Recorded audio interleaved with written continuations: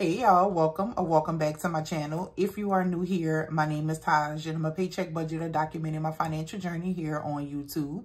If you are returning, welcome back, beautiful budgeter. In today's video, I'm going to be showing you how I close out my monthly budget. So we're going to be closing out the month of May. So if you are interested in seeing, girl, the whole unorthodox way of closing out a budget, then stick around and keep on watching.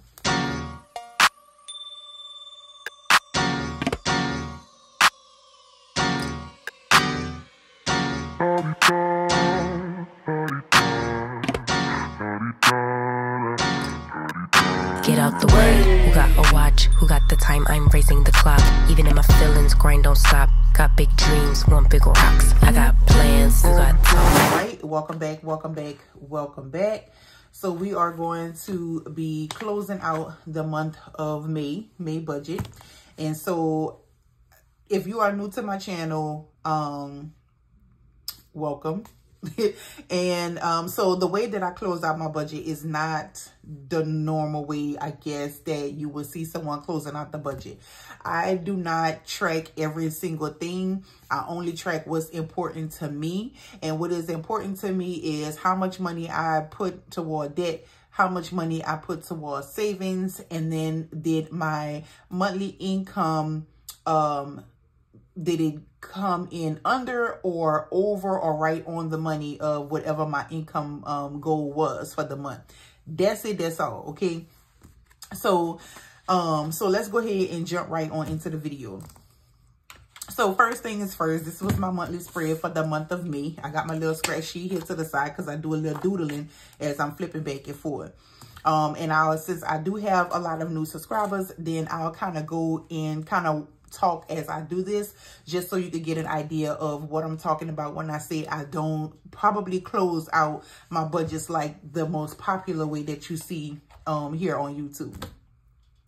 So first thing is first is I do make sure that everything that for the month of May was paid out. And this is why I like this page, is because when I'm doing my closeout, it's kind of a it helps me when it comes down to my monthly tracking. It helps me when it comes down to monthly closeouts, because it's a little bit easier for me to kind of just glance to see and make sure I didn't forget any bills versus just kind of looking at this. This is an overall, I highlight as I pay it off or put a check mark by it, but it's a little bit easier on the eye when you're looking at it from here. So I'm just gonna go ahead and jump on right on into the video. And the first thing is, so my budget goal for the month of May was $6,000. I wanted to bring in at least $6,000. So the first thing I'm going to do is I add up my income to see if I met my goal, if it came in or under. So we have 17, 19, 37, 1,035, 06, 17, 46, 04, 240, 20, 1,011.08, 619.05, and 938.30. So I did meet my goal for total income. So we came in at $7,309.10. So that's what we came in as. The big deal, sometimes throughout the month, I'm like, why do it feel like I'm struggling, or I'm pinching, or I'm whatever? And a lot of times I can't really see it right then and there. But when I do this, it gives me a aha moment where I'm like, that's why everything seems so cut close, because a lot of times my bills is more than what I brought in. And sometimes it's way close. Like my goal was $6,000. I bought in $7,309.10. So I only had $1,309. And I'm going to show you how that I basically came in under. Okay. So total expense. So let's go into total expense. the first thing I do is, before I even go to my expense tracker, I flip back to the month of May, where I was doing my individual paycheck budget. All right, y'all. I can easily go into this and just kind of add this up like my bills, but that wouldn't be accurate, because with my total expenses, I count what I paid out in bills, what I stuffed in my envelopes. All of that is included in my total expenses. A reason being is because I can easily say, well, I only spent XYZ amount of money on bills. Well, that's not really accurate, because out of my income, I still put money to the side for sinking funds. I still put money to the, like, I want to know, I want to count all of that. So I make it easier on myself. It's just very broad with me. What I brought in, how much I paid out. And because I say the reason why I include sinking funds is because it's a revolving door when it comes down to sinking funds. Sometimes for some months I'm just adding, and then some months I'm adding and putting back and taking away and subtracting, multiplying and dividing, child.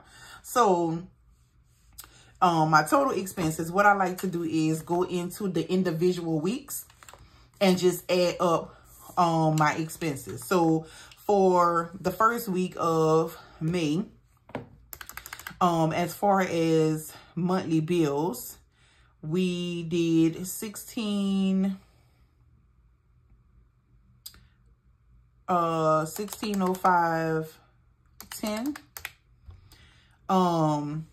I also include groceries, gas, household. All that is an expense for me. So that was $375. Sinking funds, that's an expense for me, and it's an expense because that helps me to be able to contribute to them. I treat them like a bill, and even though sometimes I'm not able to contribute to them, I still look at them like a bill. So that was $150. The only thing I don't include is debt, because I add that up separately. And then savings. So when I say savings, is I don't know if you watched my last video. For those of you that watched my last video, I mentioned that for the month of April and the month of May, I wasn't doing it, but I did it this last paycheck. But anytime my extra income comes in over $1060, I always budget $1060. The overage, I will put directly into the savings account. That amount is what I budget for. I add up as savings. I'm kind of prematurely explaining things, so it probably don't make sense. But once I get to those particular sections of my journal, it's going to kind of give you an aha moment. But just keep those type of nuggets that I'm throwing out in mind, okay? I know it sounds a little like, what, girl, what? But it's going to make sense, I promise. But so for the month of April and May, I didn't do that. And so you'll see, fast forward toward the end, you'll see where that all fall into play. But savings challenges, I do count savings challenges as an expense. So for savings challenges for the first week of May, I did $87.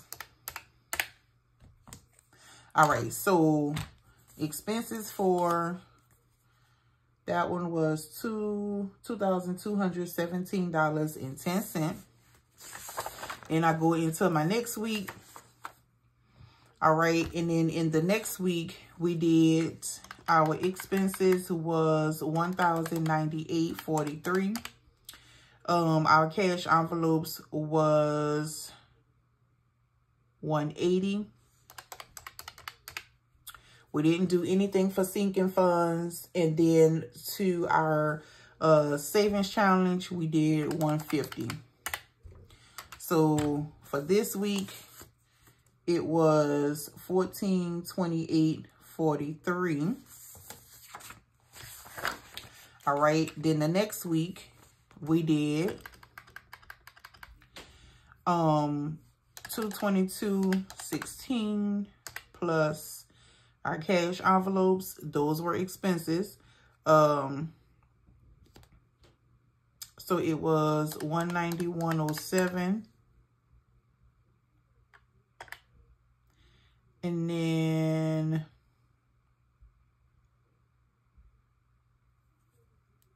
$140.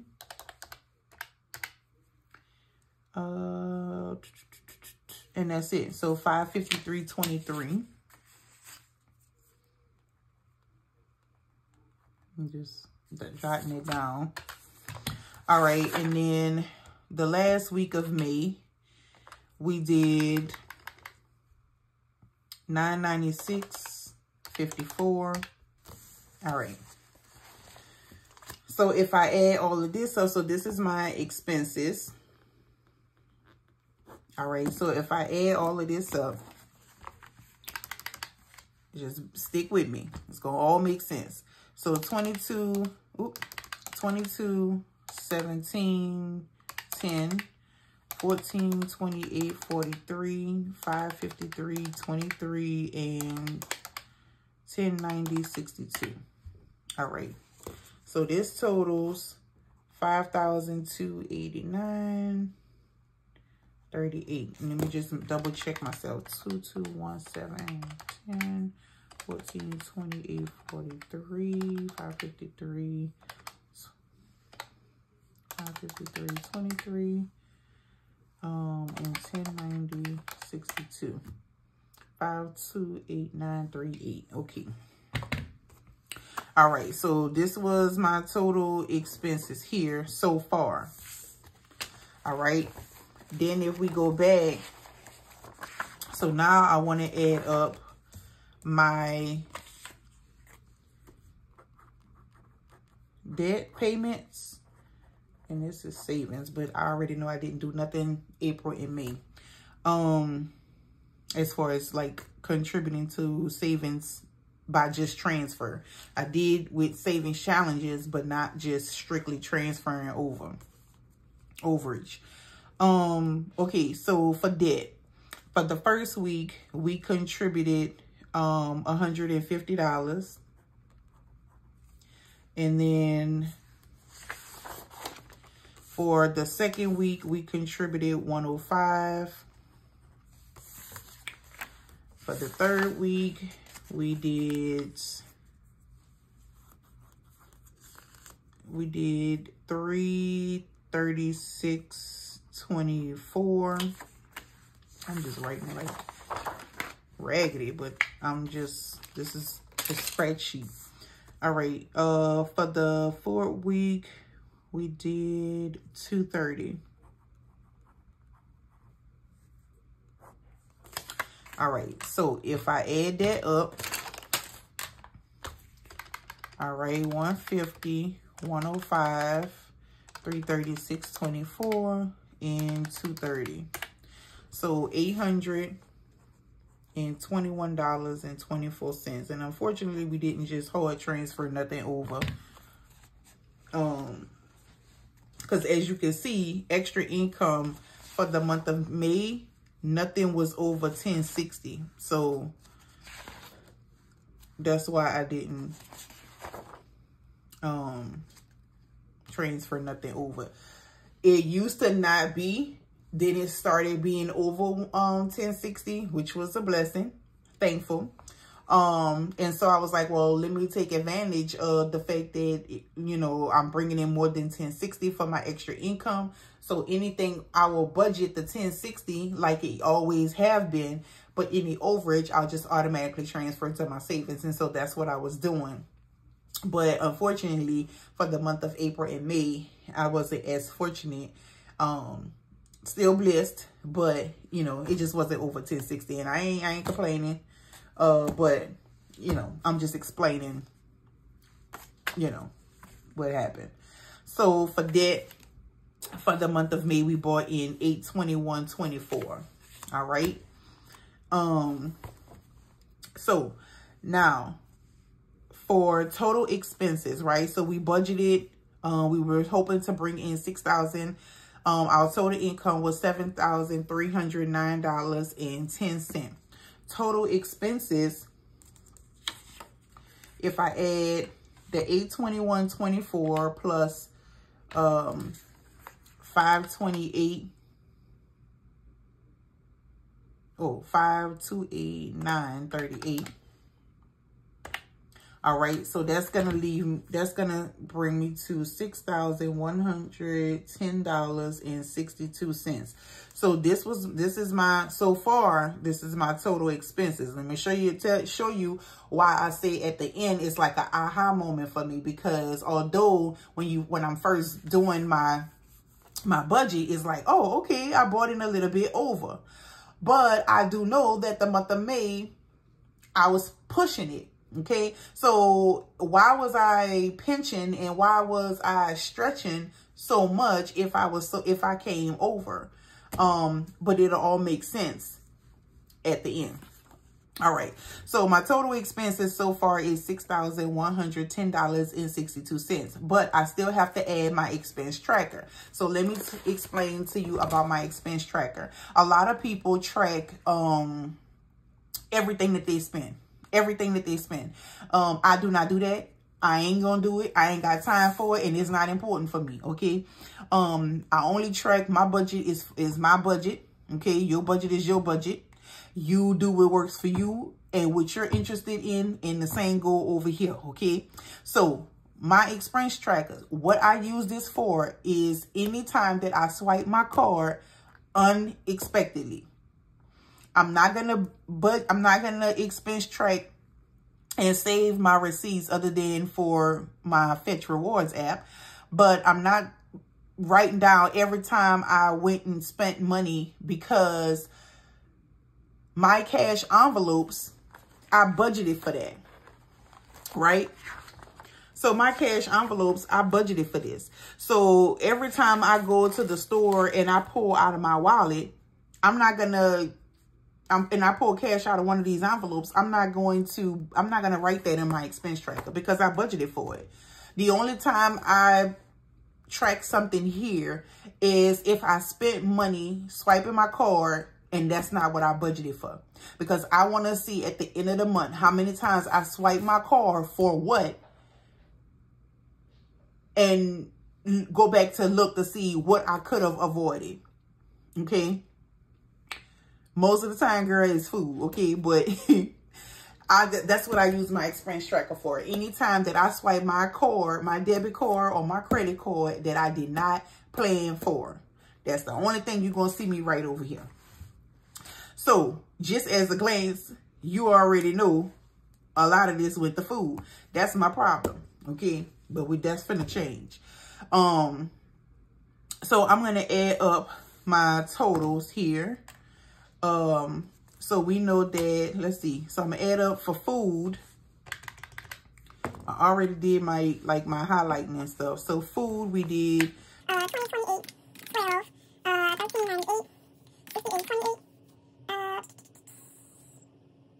6828. For her graduation, total me $887.15. And I put a star next to these because that's what I used to add this up. And I think I did it because I ended up messing around and did the same color. So everything pink except for what I have ashes by is food. So let me start over. 2028, 12, 1398, 6828, 12, 29, 25, 32, 7, 25, and 1002. And see, when I eat out, it costs me because it's 5 of us most of the time, 4. So it helps. Alright, so in food, girl, unexpectedly, probably unnecessary, we spent $169.42. $169.42 was not budgeted for in the food category. Household, so we spent $42.74, 19. Alright, so if I total all of this up, $169.42, $208.83, $65, $63.97, and $887.15. Woo! all right. So total, we spent $1,394.37 unnecessarily. Well, I'm not going to say unnecessarily because, like I say, 800 and something dollars went to my daughter for different things for around graduation that I had done pretty much exhausted the savings challenge that I was doing specifically for that, and I knew I was going to have to put more with it. So just as a heads up for those of you who have not already experienced the whole daughter-son graduating, y'all, start putting money to the side now, because that stuff is expensive, okay? Every time you turn around, you get, and then plus not only, you know, the senior dues and prom, and you want them to be involved in everything they senior year. You also want to do things on the side for them too, you know, i.e. her graduation cookout that we did, and like it was just a lot. So I underestimated it, but I got 2 more, and so I'm gonna be very much overly prepared next time. But y'all, this was a eye-opener for me. And for those of you that's ain't there yet, but you're gonna get there, please put money to the side. Start now. I don't care if the child in the 9th grade, girl. Put some money to the side, okay? Because baby, it's gonna stick you for your paper. So let me just make sure, double check myself. 169.42, 208.83, 65, 63.97, 887.15. So 1394.37. Okay, so this is what I spent that I did not already had planned and said I was gonna spend on, okay? Other than the graduation. I didn't know how much more I was gonna be adding to it. I just knew I was gonna be adding something. I was hoping it wouldn't have been that much, but girl, it is what it is. So remember, I said my total expenses was $6,110.62. Well, the reason why I said that so far is because I still have to add the unexpected. So if I add the 6110, 62, so to my 1394, my total is $7,504.99. Girl, that's my total expense. $7,504.99 minus my total income, $7309.10. So I only my difference, I was over $195.89. I ain't bringing shit forward. I didn't bring shit forward. So this is what I'm saying. When you first look at it, this is what I use. For those of you that do have this journal, this is how I use, this is how I use mine. I only use my expense tracker for unexpected. I come up with I think about what I've made the previous 2 months, and I go for a budget goal. I track my income throughout the month and do my total income to see if I came in, if I met my goal. And then I go into my expenses. My fixed expenses, my variables, all of those to me are expenses. My savings challenges, my sinking funds, all of those are expenses for me. I treat them as expenses. That is money that I am actually taking out of my check and even though I'm putting it into an envelope for another day, it is still considered an expense to me. So, so I use all of that, total it up, and then I go into my expense tracker to see what I spent unexpectedly or wasn't planned, and I add that to it. That gives me my total expenses, and then that shows me if, even though it looks good here, like, okay, I was a little bit over, I was like 13 over. Once I subtract everything from it, girl, I was over. I went over. I was in the red. I should have wrote that in red. I was in the red. 195.89. I contributed $821.24. This is where I put this at. $821.24 is what I contribute to debt. And unfortunately, as far as transferring to the savings account, I didn't do nothing for the month of May.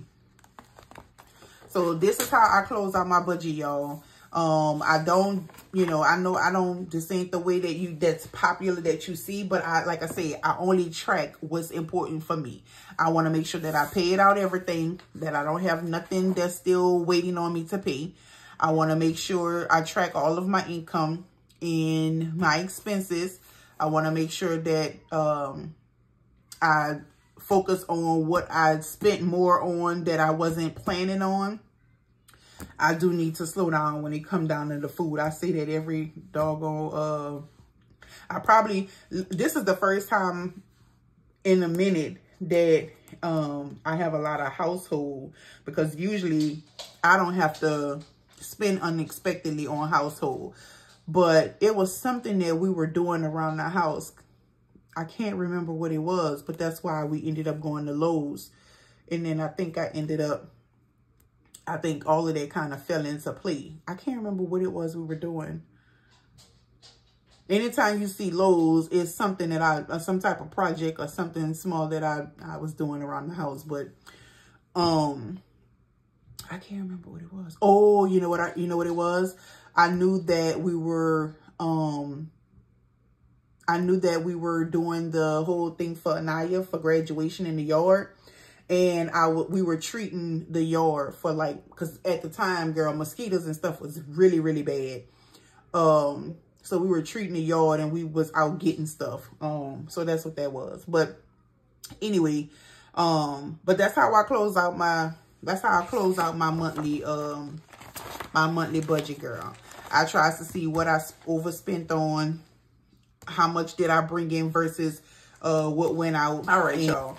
So that is it for this video. If you like this video, if you like my channel, please give me a thumbs up. Also, don't forget to subscribe, hit that notification bell so that you can be notified each and every time I upload. And y'all, I'll see you beauties in the next video. Bye, guys.